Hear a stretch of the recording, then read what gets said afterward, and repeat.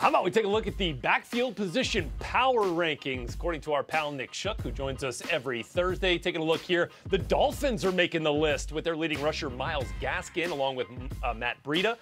Chargers there as well with Eckler and Kelly. As you get a look at Raheem Mostert and Jerick McKinnon, although for the 49ers at number 3, although it's going to be all Jerick McKinnon, it would seem, due to injury this week for the 49ers against the Giants, and everybody looking up at the duo of Nick Chubb and Kareem Hunt, who went off on Thursday Night Football against the Bengals in Week 2. So let's say hello to Around the NFL writer Nick Shook. Nick, glad to have you here with us. I know you're using Next Gen Stats to kind of help us get a look at these top 10 backfields. I want to start with the backfield duo in Pittsburgh. We certainly saw a lot more of Benny Snell in Week 1. James Conner comes back from the injury in Week 2, has a big run to help seal that victory for Pittsburgh towards the end of the game.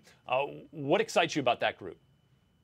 Yeah, it's interesting, Rhett, because as an NFL roster constructor, you always value depth, and the Steelers have proven they have quality depth at running back, but these guys, Benny Snell and James Conner, have found success in two very different games. Strangely enough, in similar styles. Benny Snell and James Conner both rank 6th and 5th in rushes outside of the tackles at 6.3 and 6.4 yards per carry. And Snell, surprisingly, found success rushing against lighter boxes, which I guess shouldn't be that much of a surprise because less defenders makes it easier. But when Conner left in Week 1 against the Giants, the Giants then focused their defensive efforts elsewhere, which created a better situation for Benny Snell. He took advantage. He had 6.2 yards per carry against those lighter boxes, 6 or fewer defenders in the box. That's good enough for 5th in the NFL. So the Steelers know that, well, if they don't have James Conner, they've still got a good option back there. And if they've got them both, they've got two very good options in the backfield. So they should be really encouraged by the strength of their backfield through 2 weeks so far. And if you're a fantasy owner of James Conner, you should be feeling really good this week in their Week 3 matchup against the Houston Texans, who right now are not so much boasting the 31st ranked rush defense right now in the league, giving up about 198 rushing yards per game. All right, let's move on to another group here, another backfield duo that you're interested in that has me intrigued as well in Tampa. Talking about Leonard Fournette and Ronald Jones, who Bruce Arians has certainly said that Ronald Jones was going to be the bell cow this year leading up to the season.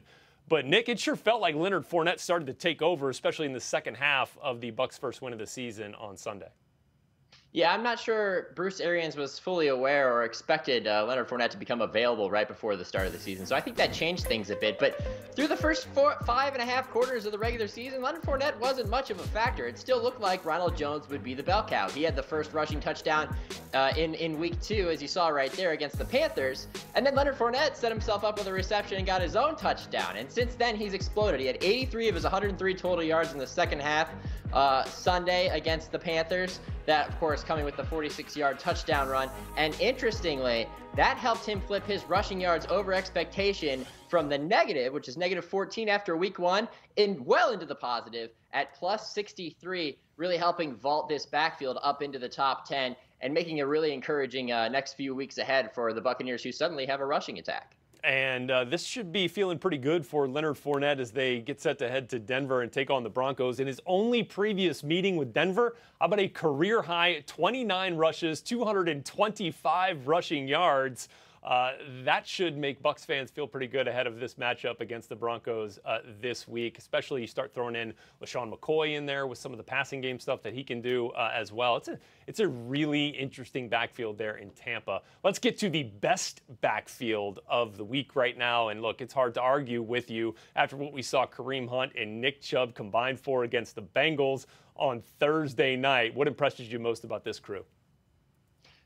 This in theory really shouldn't work, right? I mean, two running backs who landed at the top of the rushing statistics in the last 2 or 3 years. Kareem Hunt leading the league in rushing in 2017. Nick Chubb finishing second in rushing last season. This shouldn't work, and yet it is working. Right now, they're first and third in rush yards over expectation in the entire NFL. And because of this, the Browns lead the entire NFL in rush yards over expectation per attempt.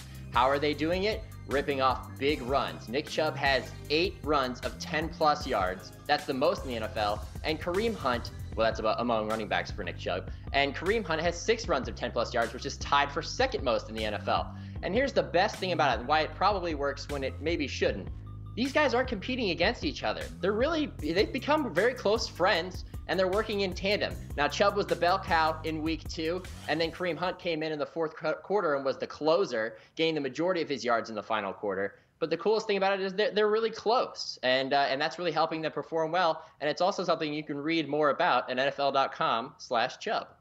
I love it, and I will do it. The Browns, the only team in football right now with 2 running backs with over 150 rushing yards apiece, although they'll get a pretty good test this week with the Washington football team ahead in week 3, 12th best rush defense in football. Nick Shook, glad to have you here with us, man, every Thursday on NFL Now.